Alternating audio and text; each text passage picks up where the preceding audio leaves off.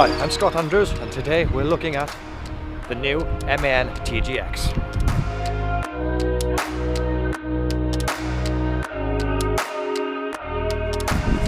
Okay, as you can see, she's looking good here, ready to take a load of straw down to the farm. We'll be doing that later. The new MAN TGX. From a design feature, it doesn't look that different from the current generation. Main difference is the grille here. That's no longer a shiny, it's more of a matte finish. And down here on the sides there's little air vents here by the fog lights, helping aerodynamics. The daytime running light strip has been updated, but overall not that much different. This model here is a 510. She's got the D26 engine in her, producing 2,600 Newton meters of torque.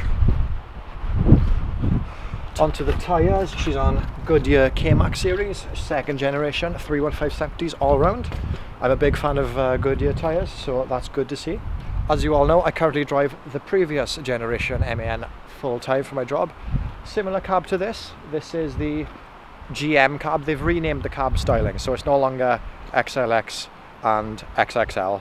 This is the GM, and the higher one will be the GX cab, if I remember that correctly. I may get it wrong, but I'll be mainly comparing this to the older one, see what improvements they've got, and is it any good? So far, looks alright. This is, I've been told, a more of a fleet spec option, but it's not completely fleet spec because it's got a fridge in it. But it's good to see a more fleet spec version, because this is what most drivers will experience, the fleet spec, you know, the bog standard. But like I said, this one's got the 510 engine, so it does have a little bit more kick. 510 being the D26 engine, 2,600 Newton meters of torque. So comparing that to my one being a 580 on the D38 engine, I am expecting a bit of a power reduction. But 510 is still quite a lot of power. It's more than enough. Just noticed the radiator here is really recessed behind this front step on the bumper. Well, not, I think I would prefer some sort of cover here, just to make it look a bit more pleasing. Okay, so we're getting into the cab. Redesigned door handles. Very nice. First thing, you've got switches on the door here. You can control your hazards. Obviously it's come on here.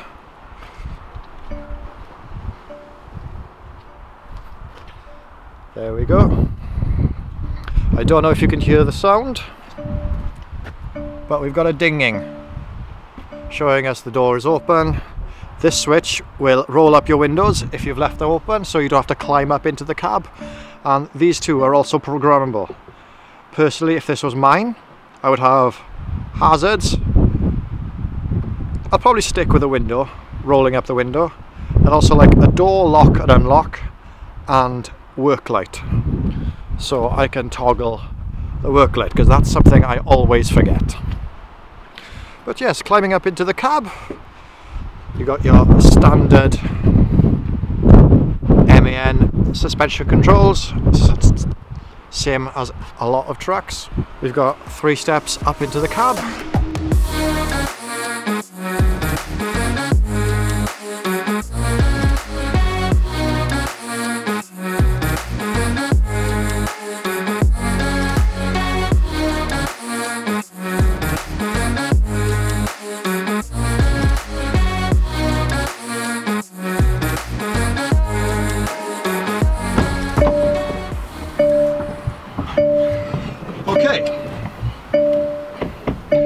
First thing into the cab, the dinging, that shows me I've left the lights on. Sounds a bit like a car, and again the theme continues, just feels like a car. So you get myself in the position, I can raise the seat on full air. The steering column, massive change. I can get it all the way out of the way. Happy days. That's one of my biggest complaints about my current truck, the old MAN, is massive steering wheel. This one's been greatly reduced, but the old one, massive steering wheel, and you can get it away about that far. I mean, that's no good. I need it all the way up the way, like that one, so that's very good.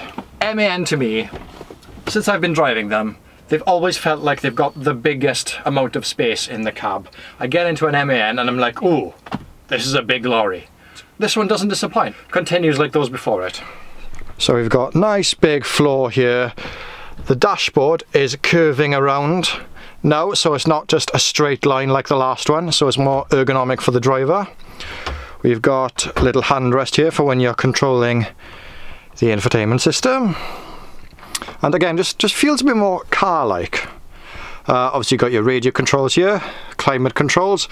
I like the fact that you select the direction using these buttons now. Pull the steering wheel down. As you can see, it's a lot smaller with multifunction buttons like a car. But yes, key in the ignition, starting her up. Lovely little animation. And the dashboard, all digital. Speedo, driver information, audio settings, and your rev counter, all your fuel gauges at the bottom. You'll notice efficiency there. That is the driving mode. Driving mode is selected on this stalk by flicking that wheel. On this one, we've only got efficiency and maneuver. We don't have power. Obviously, not spec'd to have that. This unit has done 11,857 kilometers, so it's still quite brand new. So we'll have to take that into consideration when thinking of the fuel economy. Electronic handbrake, they've done away with the stick that was down next to you by here. Not sure how I feel about that. I do like having an actual handbrake, but I like having the actual handbrake on the dash, not necessarily electronic, so sort of give and take. Infotainment system, not touchscreen, but I say that, I think I am touching it. If I am, that's by accident. That's currently set on my phone. I can control that with this knob, well, these knobs I should say. There's a bigger one down by there and a larger one for finer selections. Yeah, the larger one, the bigger one underneath.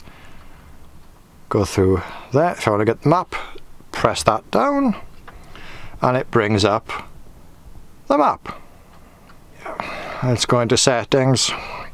Obviously press up or down. We can do a lot of lovely settings but there. But yes, like I said, climate control, so demisting, night heater, and just fan speed, fan direction, all the standard good stuff that you'll find in all modern trucks, cars, etc. Mid lift, we've got that down now because we've got the straw on.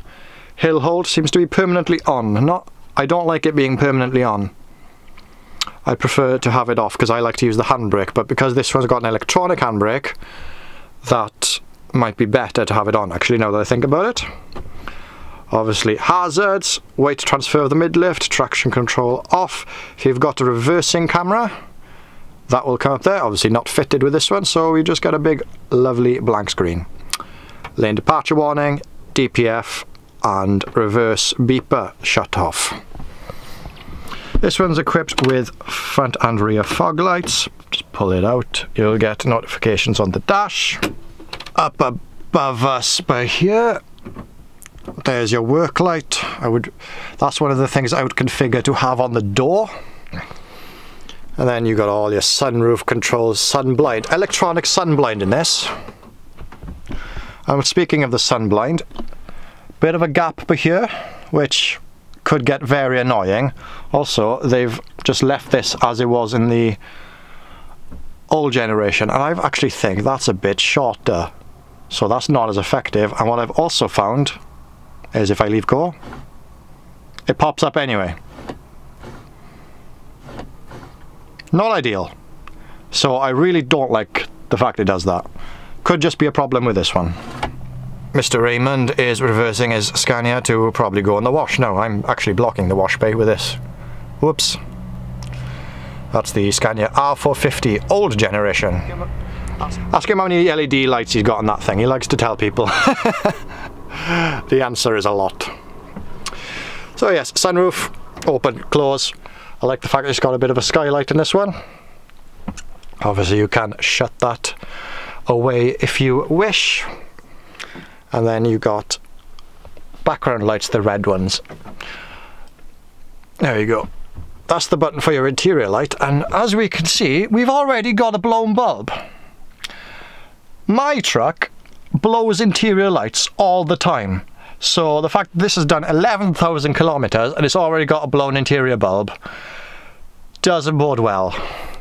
Seems like they've got the same problems.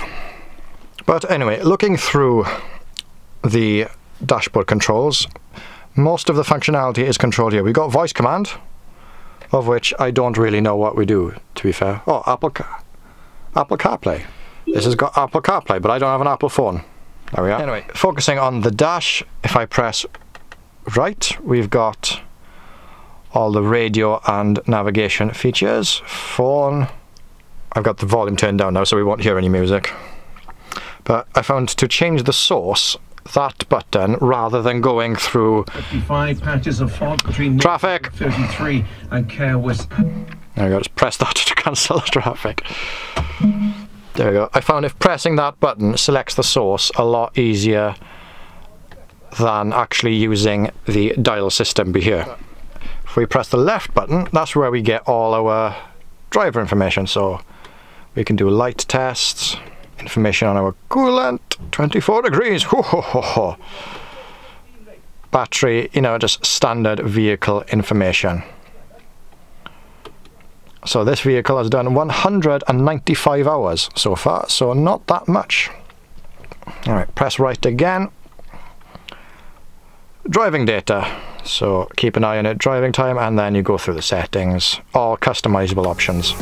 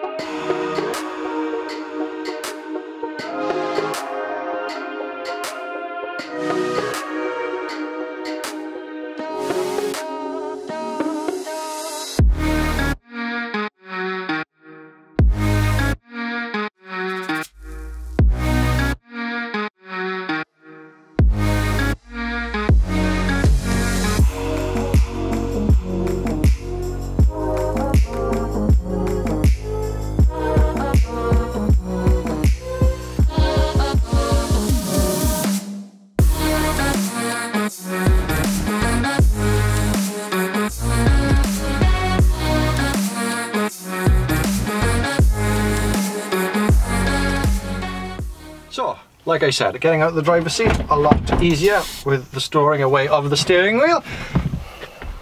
In the cab, I don't know how well you can see, I'm 5'10". 5'10" with a hat on. I can stand up straight, no bother. If you're any taller, I'd say you struggle, because if I lift my head, the peak of my cap does touch the roof. In the sun, directly under the sunroof, I'm fine, but under the actual cab, it struggles. One thing I did notice right off the bat was, I've already mentioned the interior lighting.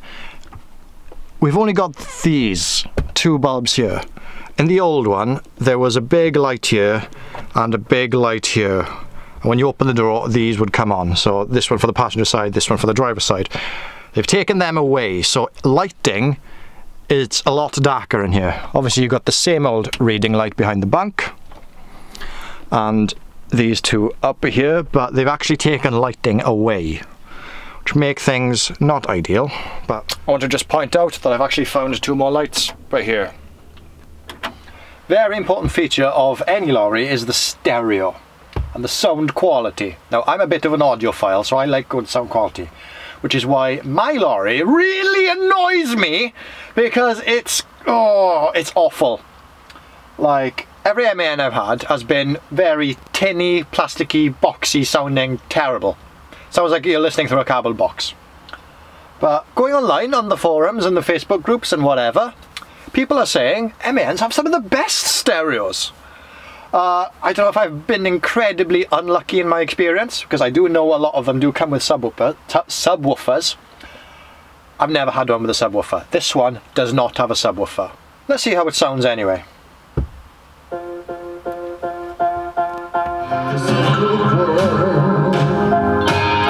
Wait for the drop. Get that Scott Andrews intro music.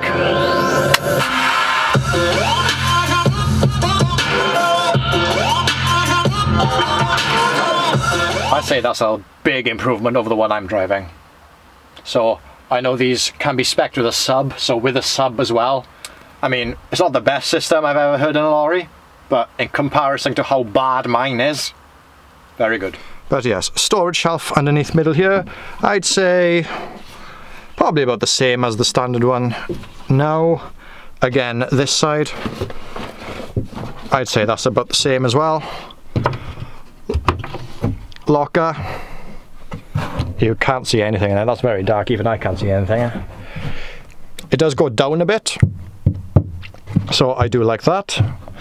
Overall, I'd say the space is about the same as the current one, not too bad.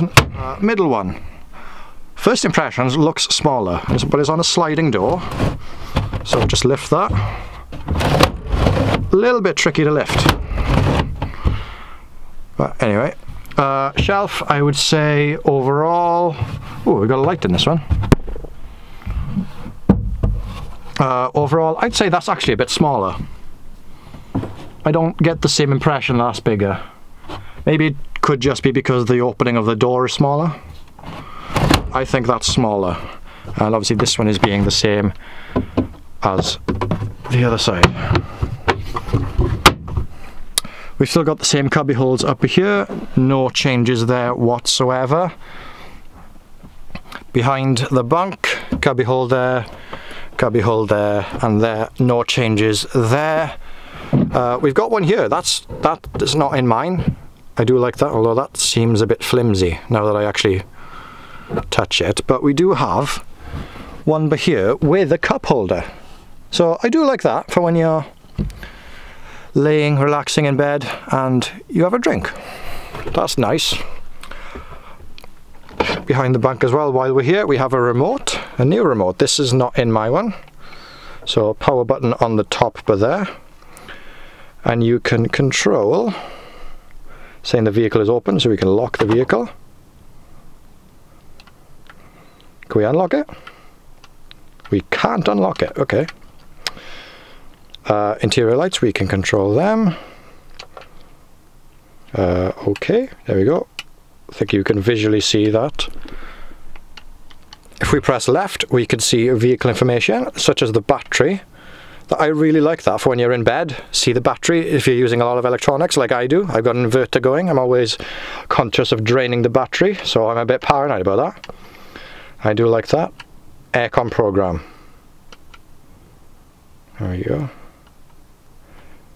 Stationary aircon. Is that the night heater? That's the night heater. I can tell because the night heater signal has just come on.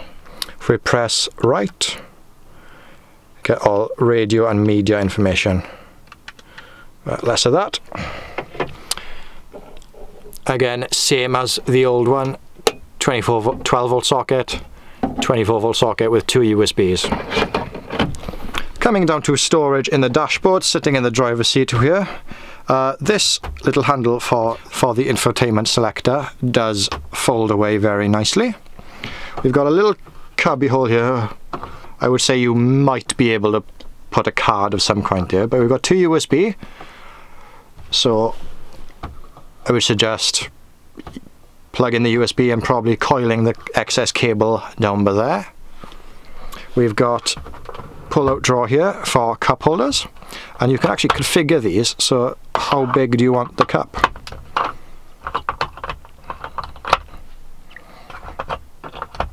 So I do actually really like that. Stow it away. We've got a little shelf here. It does not pull out, and aside from a couple of pens, I'm not really sure what you'll store in it. Or a windshield for a microphone perhaps. And you've got 2 more cup holders here, or lens holders. Very good. We've got a 12 volt socket and a 24 volt here. Very good. MAN are listening to people. They're putting more 12 volt sockets and cigarette sockets in. We've also got USB and aux for the radio here. Again, standard 2 drawers in all MANs, 1, 2, smaller one at the bottom, which is another thing I traditionally very like about the MAN, is having the drawers there, so I'm glad they've maintained that. If you should wish to lift the bunk, it took me a while to figure out how to do this, but it's actually pretty good. If I try to lift that, it's locked in there, but there's a button by here. You see it, black button? Press that in, unlocks it, and it's lifted, and it's on 2 rams either side, so it's a lot easier to lift. There we go. I've got pillows there, so this is more of a, it does go all the way up if I push it, but this, if you've got bedding, that's the realistic position it will sit at. So you can access the bunk drawers, you can access this area here, little shelf there on either side. These also come out, so you can see the lockers, which are also accessible from the outside. Standard. I wouldn't say they're any bigger or smaller than the ones in the previous model, about the same, nothing special, but I do like this drawer. This actually reminds me a lot of a Mercedes, because in my MAN we had a fridge, so you can access the fridge there. I think this is slightly narrower than the fridge in my one, but it's also a lot taller, so I would say around about the same. But in my way, we've got a drawer here in my one, the old MAN, but it goes from about here to here. The fridge takes up most of it, with about a section here for storage down the side of the fridge, because by here you still have the handbrake and there's a little bin here. Basically, I like what they did in the old one, but it wasn't very well thought out. This is a lot more thought out, because they have the space here, there's no handbrake. They can put that next to the driver, easily slide it out and stick this over there for easy access. And little fact that this is on rams with the little lock button there, I do really like that. It's easy to pull it down as well, push it down. I'll show you how easy it is to lift actually. Pinky finger. Woo. There you go. So that's a look through the basic interior of the MAN. Obviously, so far, first impressions, looks a bit better. I'm not going to say it's outstanding, I'm not going to say it's amazing, because MAN, they're really playing catch up with a lot of other manufacturers.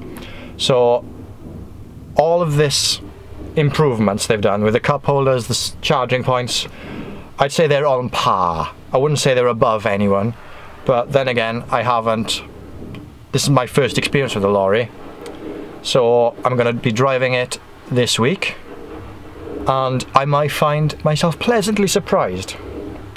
So I can't wait for that. There's only one thing to do now. Let's take it for a test drive. Let's fire her up.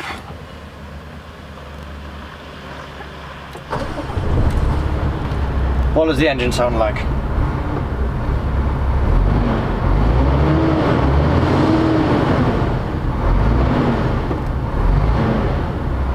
Pretty standard. Yes. Also, I found a feature. If I press the cruise control resume here, automatically revs the engine for you. Like, this system is in many lorries, but that's the easiest I've ever seen it. Before I go out to tip the straw, I want to highlight one thing. I've had a look at the menu here, and it says the daily driving time. And if you can see, it says 10 hour with 2 boxes with crosses through them, and 15 hour with 1 box with a cross through it out of 3. That's really good, because I've used both of my 10 hours this week, but only one 15 hour shift, or reduced rest if you will. So that tells you visually there how many you've done. I really like that. Right, let's go. How do we undo this handbrake? Do we just foot on the accelerator? Let's see, we've got the mid lift. Mid lift is down. Steering is very, very light. I do like that. I can instantly feel that as an improvement. Going nice and slow out of the yard because we're a bit crowded on Saturday. I'm going to transfer the weight off the mid-lift by pressing the button here. I don't see a visual indication on the dash that I've done that, like the Scania. But the button has lit up. So now when I'm assuming when I go, the door's just locked itself. I've just locked myself in. Okay, that's a new feature. Assuming when I go above 20 mile an hour here, like the, okay, it's changed up to 8th there, which it really didn't need to because I've just slowed the hell down because of it. There we go. 20 mile an hour, mid-lift has now dropped again. So no change but there. Weight-wise, we're carrying 39.6 ton. Well, with my old MAN, we were carrying 39.6 ton. This could be a bit less. Carrying 30. No, we weren't carrying 39.6 ton. We were grossing 39.6 ton. Ooh, I better make that clear now. Now I'm going to try out the exhaust brake. I don't think it's a full-blown retarder, but I could be wrong.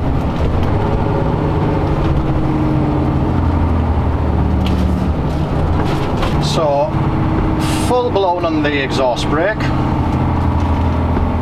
Not too bad. In stage 1 and 2, I don't think it really makes much difference. I've noticed the exhaust brake does come on when the foot brake is pressed as well. Same as the old ones.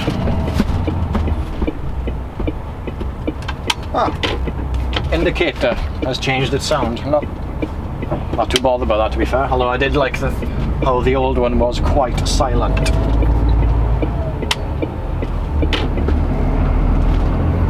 Come along, darling. A bit slow on the uptake there. Like I said, it is less power than I'm used to. 510 horsepower with 510 horsepower with 2,600 Newton meters of torque. I'm used to 580 horsepower with 2,900, so it will be slower. Plus, it's an efficiency mode. I don't have driving modes on mine, so this is not going to give it all the beans because the software won't allow me. Right, there's a hill on the way to Carmarthen here as we come off this roundabout. Every truck struggles up this hill with this kind of weight. Full exhaust brake, slow us down. We're going downhill here. It's slowing us down a little bit, but it's not really doing much. I've got to be quite aggressive on the foot brake here. It's definitely feels like the software is holding back the amount of acceleration you put in.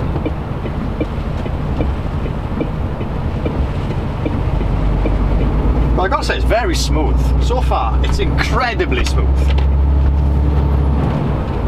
So if you're just driving along like Miss Daisy, so far, this is absolutely fantastic. Like I said, every truck struggles up this bit of a hill because we're going from a slow speed up this hill. We need the momentum to get up. We have no momentum coming off that roundabout. Truck is in 11th now. Can I change it down? No, I can't. I'd like to be in at least, well, it's in 10th now, but we've slowed down again now. I'd like to be in 9th, but I can't slow it down or drop it down a gear because we are losing speed. Actually, no, we are losing speed, but not very much. Sticking at about 36 mile an hour. And front and centre of the dash is the adaptive cruise control. Right, let's get you into cruise control. Apparently I can only set it at 53. And it will overspeed that to 58. And it will go into eco mode and drop down to 48 when we're on the hills. That's the indication it's giving me for that. So yeah, it's coming up eco on the dash now, so like I said, a bit of a fleet spec model this one. But then again, those of you who watched my previous videos, recently I was in the R450 Scania 16 plate, so it was the older gen. That was a fleet spec motor. To be fair, put it through its paces and it wasn't too bad. Wasn't too bad. Are you going to pull out to me? No, staying there. Okay, even though cruise is set to 53 mile an hour, she's let herself drop down to 50 now. Understandable because we've got a bit of a downhill here. She's dropped herself into 10th gear and put the exhaust brake on to keep us from rolling too fast down the hill. So she's got a lot more brains than the last one, than my one. With my MAN, even though it doesn't have eco mode, it will knock itself into neutral when going downhill. But if it's too much of a downhill like this, I would consider this a bit steep, too steep of a gradient. It'll keep in gear and try and hold itself back. So this is doing the same, but it's doing it preemptively. It's thinking ahead quicker, if that makes sense. I'm really not looking forward to dropping this load in a farm with all this rain. Because rain and cow business doesn't really bode well. But that's not what this is about. This is about the truck. I'm going to see if I can fiddle with the speeds. Ah yes, right, pressing left and right over here. This will increase and decrease the amount of what I'm assuming is the range of the speed. So I press it all the way down. The slowest it'll allow itself to go is 51 and the fastest is 56. But if I increase that to max, the slowest it'll go is 47 and the fastest is 59. That being, of course, having the cruise set at 53 mile an hour. Lane return. Okay, I'm going to assume what that is. It's going to steer for me. Let's see if I can test that. Swerve a little bit to the left. Will it take control of the steering for me? It will! That's a very weird feeling. I thought it would give me an audible warning from the lane departure system before it would actually do that. That's quite a surprise. Oh, it's doing it over here on this lane as well. And I've got a visual warning on the dash as well. That genuinely feels like I've hit the curb. So there's a car coming now, I'm not going to do it again. Car overtaking me. That's not an excuse to be distracted and play on your phones. Always pay attention, kids. Playing with the infotainment system screen with his wheel while driving along. First impressions while driving, don't even bother. I've had difficulty just doing one simple thing on that thing. I was just trying to bring the map up and it kept going to the next option on the menu when it shouldn't have.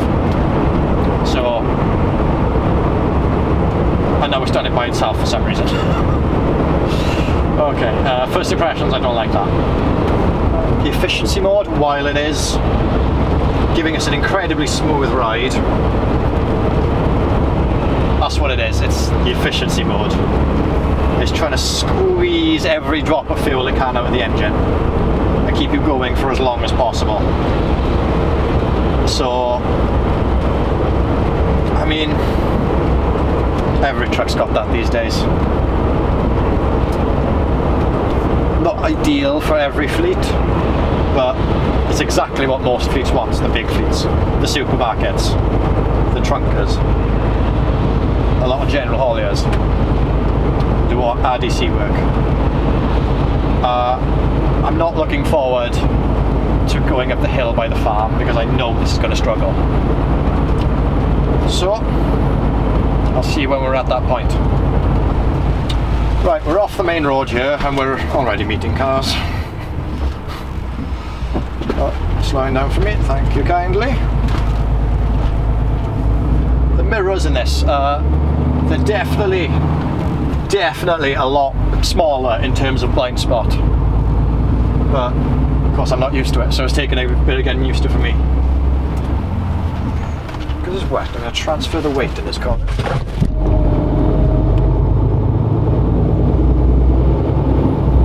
So far, it's gone pretty well, I've got to say. No complaints thus far. But well, it's louder than the standard horn on my one.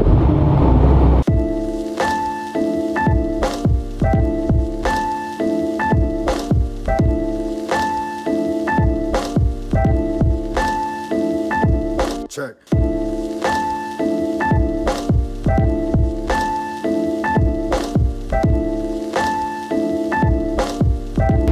Okay, the rain is really coming out right now. This is the main test, of course.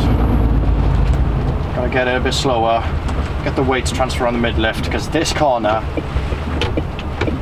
is where it all could go wrong.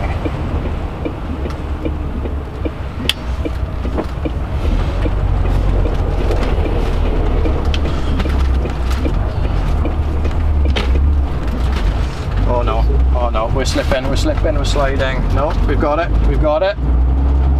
Oh, very good. Oh, no. She held her own in that dodgy corner.